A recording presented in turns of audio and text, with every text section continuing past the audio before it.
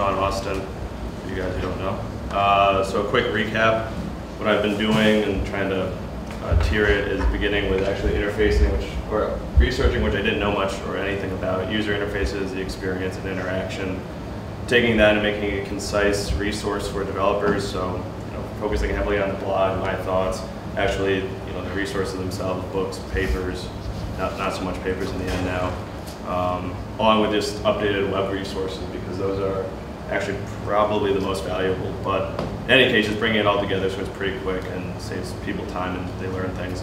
And then taking that from what I've learned from my naive understanding of interfaces beforehand and making something that's a pretty common task, which is a weather app for Android, and making it hopefully better from the lessons that were learned. So yeah, this is a progress right now on the research, which is, it's ongoing for the rest of the summer, but for the goals, it's where I want it to be. There's more information in this. The research community behind this is actually more extensive than I thought. It goes back many decades for people doing academic research in interfaces and interactions and things like that. So this actually validated a lot of what I was thinking, which is there's a lot of material to try to mine. Figuring out what's relevant and what's not, I think, is a big problem, and that's what I've been doing. And found out actually, which goes against my initial assumption, because I think being at RPI, you're a little more research geared, which is books by prominent figures are probably the most important things in interfaces and interactions. So more importantly, this is what I have right now as a pretty good list. And right now what I'm doing is then going to read all these, which I've started, and write up some more information on them. But this actually is not just a list, it's an order. So starting with the first one, Designing Interactions by Bill Moggridge, which he was the designer of the first laptop. And that gives you a very general idea of just how interactions are happening in the whole world and a different way to think about it. The next book is more psychological. It has ideas of how people's behaviors and behavior mechanics come into play, and I think that's because he's a PhD. But he's one of the guys who was part of the skunk works that created Java.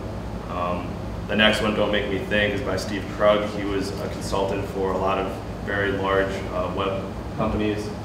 Apple's not just web, but for AOL, I think Netscape, I think eventually Mozilla too. The next guy, Alan Cooper, The Inmates Run the Asylum, is probably the most interesting one that I want to read. It's about how businesses are being run by people, or these things are being run by people who aren't in the position to fully understand them. So it's more or less about business. And Alan Cooper is kind of the father of Visual Basic. So again, it's a very powerful author, and at the same time, a pretty interesting concept. And I think it was most important to end with the guy who got me kind of interested in this topic, which is Donald Norman. He was the VP for product research, I think, at Apple for many years. And one of the most prominent figures in user-centered design right now. He just came out with his book, Living with Complexity, which kind of actually ties in everything with the 4 previous books. And I think by going through those, it's going to be a great order and make a lot of sense. So that was one of my initial goals, not directly related to coding, obviously, but I think very important. The actual coding aspect, I found out some things by reading what I've read, not those books specifically yet, but thinking about the compatibility issues with Android, which is the platform I'm targeting. I initially thought going for 3.0 would make sense because it has more, I guess, flash in terms of like animations and things like that. So it seemed pretty interesting to do that with interfaces, but then I realized I would be, I think, topping out like 80% of users in the end if I just did 3.0, and then 2.3 and 2.2 are other ones. So what I did is try to find the most bare bones way of making this, but applying these ideas. So pretty much every single person who has Android could use it, which is, again, part of user-centered design, thinking of people's needs and wants, and their behaviors are not changing them. So this is actually the prototype that's working. It wasn't the prototype mock-up, which is on the next slide, but this is what's working. Again, it's bare bones. It's only core functionality right now. It's not part of the interface, really.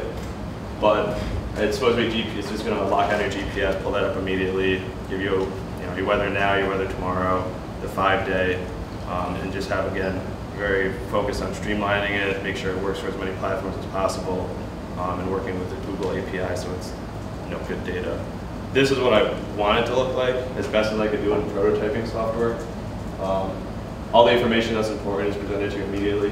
These are a pretty important aspect, making sure it's meeting expectations when you go to a weather application. Something I didn't put on here for next steps is a live wallpaper and widget for Android. So if you're looking for information, it's even faster, which is I think the purpose of the application in the end.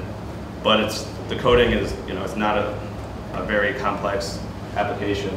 So what I'm trying to do is get these out very quickly, and I'm actually ahead of schedule for that. So what I want to do is tie in the ideas of user testing, so I can put it on the Android market, get feedback from people, and iterate over it before the end of the summer, and still apply the ideas of what I've learned for interfaces and experience. So I think that's pretty useful. It'll be out pretty soon. I'm trying to get it out within a week and a half, and yeah. So I think that's everything. And then of course refine the blog, get more resources, and write up in the end a pretty concise idea of what I've learned from it, how the application and feedback is important for the next steps, and then hopefully get a lot of downloads for RCOS on that. Yeah, that's it. Any questions?